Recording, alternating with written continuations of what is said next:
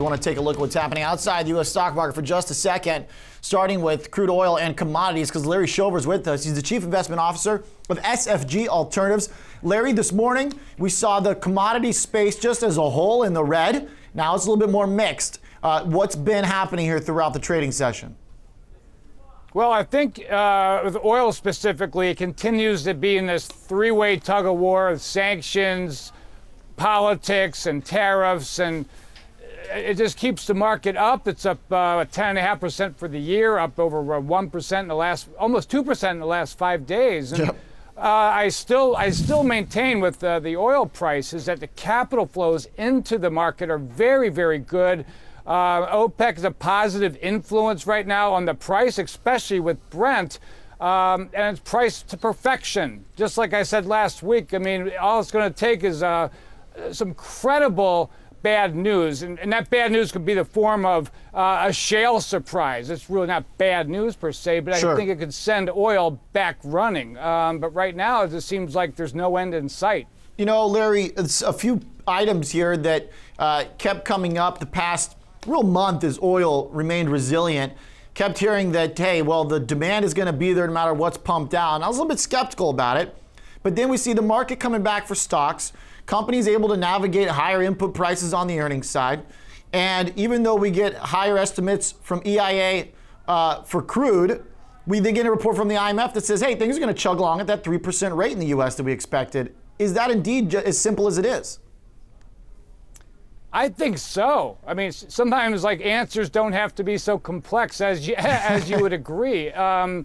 It really boils down to being priced to perfection. Also demand. You know, I never thought that demand could repeat itself from what we saw in the second half of 2017. It was unprecedented. I hate to use that word because everything's always unprecedented in the market. But that demand continues to be sturdy, even in products, even in jet fuel and diesel and distillates, it's pretty darn good. Yeah. But I still maintain that the price will be lower at the end of the year than it is today. It's hard to be short, but I want to be honest and transparent about it all. All right, so looking at potentially a high being reached here, Larry, do you have any thoughts on where that might be, or is it just until we get some kind of clear input on a read for demand, I guess, whether or not it can sustain 125,000 more barrels a day? Yeah, well, I think that's the point. For years, it was all about supply, and people just kept scratching their head on why oil would go down. And now it's really more on demand, and demand is overwhelming consensus, and it's continued to be sturdy. So it's actually a backward-looking, thing to look at, but It continues to be so. It's not crunchy. It's really been good and supportive. So, but on the other hand, I don't think it would take much for that to change and change quite dramatically. All right, let's shift gears here, Larry, because as crude is coming up, stocks coming up, the VIX, as we've been talking about all day, is getting back to some levels we haven't seen in the better part of 2 months. We dipped below 15, Larry. Are you buying it? Not quite yet, but I do think, any lower than that, getting down to the 12 or 13 range, of course, I would.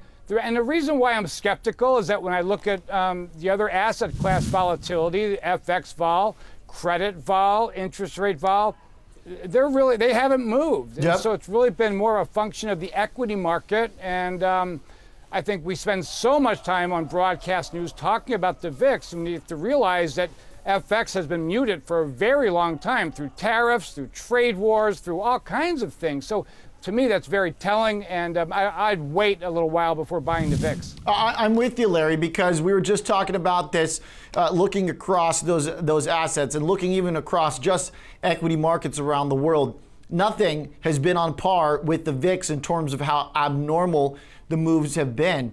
Has that been the signal that eventually stocks were going to make their way back?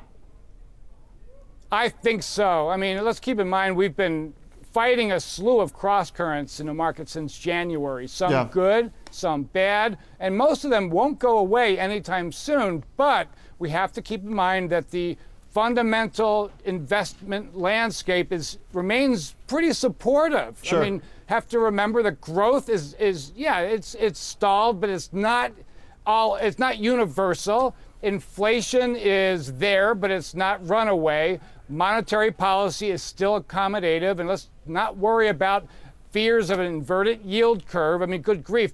Real policy rates right now are negative 60 basis points. So it's not anything to worry about. We have capital return, we have good earnings, and relative to government bonds, I wouldn't worry until the 10-year yield gets to 3.5% and inflation's over 2% before we'd have any sort of meaningful correction in the stock market. And that's not happening anytime soon. There we go. The raging Larry Shover. I got to end it there, Larry, because it's a good place to stop it on. Larry Shover, he's the Chief Investment Officer of SFG Alternatives.